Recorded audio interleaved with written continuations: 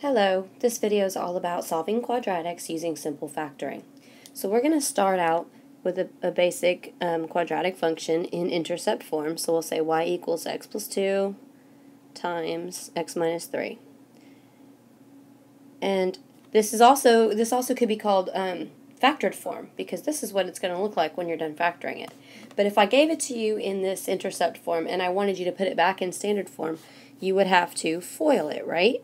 Good old-fashioned first, outer, inner, last. So we would multiply x times x is x squared, and x times negative 3 is minus 3x. 2 times x is 2x, and 2 times negative 3 is negative 6. So you see we have 4 terms here, and then we can combine like terms, and our function in standard form is x squared minus 1x minus 6. Now, what we're going to learn today is how to factor, how to go back from this standard form to a 4-termed thing that we can put into 2 factors. Now, the best way for me to explain this is to just go through it using an example while I do it. So say we have y equals x squared minus x minus 6.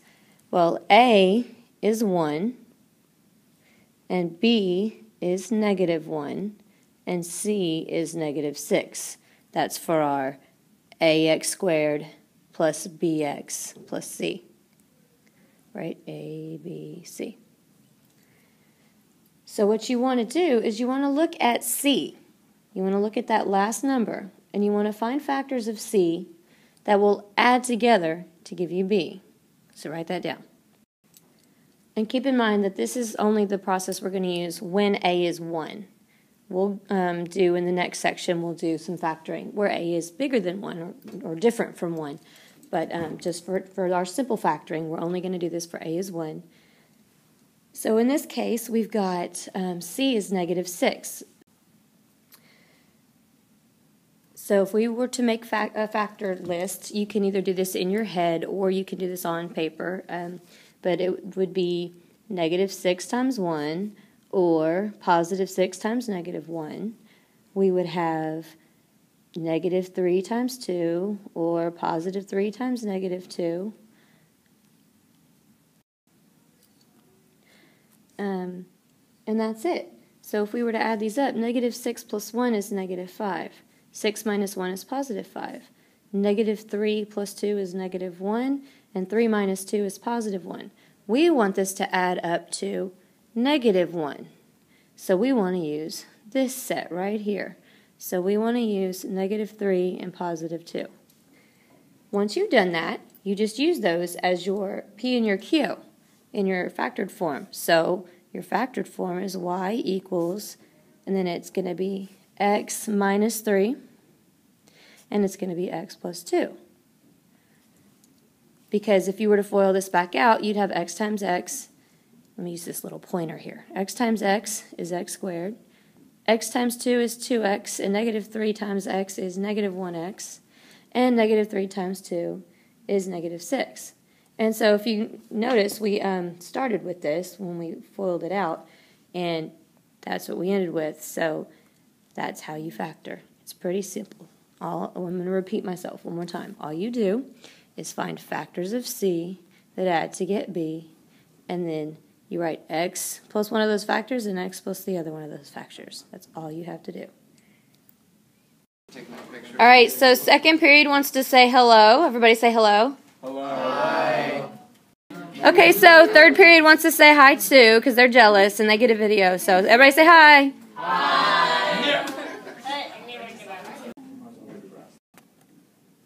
Okay, so moving on with the real math now.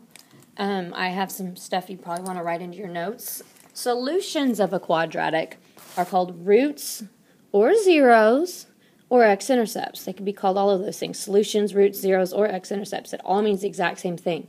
And that all is where the parabola crosses the x-axis.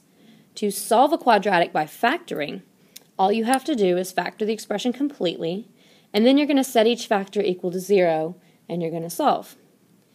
So you'll just set each little piece, just like when we did intercept form and we found the x-intercepts. And then if I ask you, if the problem says, tell me the solution, or what are the roots, or what are the zeros. You can give me x equals 2, x equals 7, whatever. But if the word is X-Intercepts, then those are clearly points on a graph, and you must put them in the form of an ordered pair.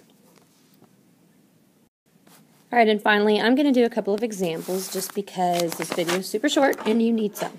Alright, so if I said factor the following, then you would look at this and you'd say, alright, C is negative 18. So what are factors of negative 18 that add to get negative 3? And you go through all the factors and you say, well, 6 and 3 makes 3 if you subtract them, so I want to go negative 6 and positive 3 to equal negative 3 here. And negative 6 times 3 is negative 18. So I'm going to factor it to x minus 6 and x plus 3. It's that easy. Here's another one, n squared minus 3n plus 9. So we're going to say, what factors of 9 add to get negative 3? And I'm thinking, the factors of 9 are 9 and 1, and that makes 10. And negative 9 and negative 1 makes negative 10. And 3 and 3 makes 6, and negative 3 and negative 3 makes negative 6, and those are the only factors 9 has. So if there are no factors of C that will add together to get B, it is not factorable. Not factorable. And that was what you would write as your answer. And if you were asked to solve, for example, x squared minus x minus 42 equals 0, if we wanted to solve that, then we would need to factor it. And factors of negative 42 that add to get negative 1 would be negative 7 and positive 6. So when you're solving, you just set each piece equal to 0. So x equals 7, and x plus 6 equals 0, so x equals negative 6. X is negative 6 and 7. Like that. And if you were asked to find x-intercepts, you would still factor. So factors of negative 14 that add to give me positive 5 would be positive 7 and negative 2. And so you do the same thing. You set it equal to 0 because the x-intercepts are where y is 0.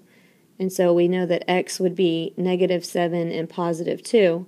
But since I'm asking for x-intercepts, I'm asking for points on the graph, and you would write negative 7, 0 and 2, 0. You would give me the ordered pairs. Alright, so that's it for this video. Tomorrow we will be doing more complex factoring, so make sure you master this easy factoring, and I will see you tomorrow.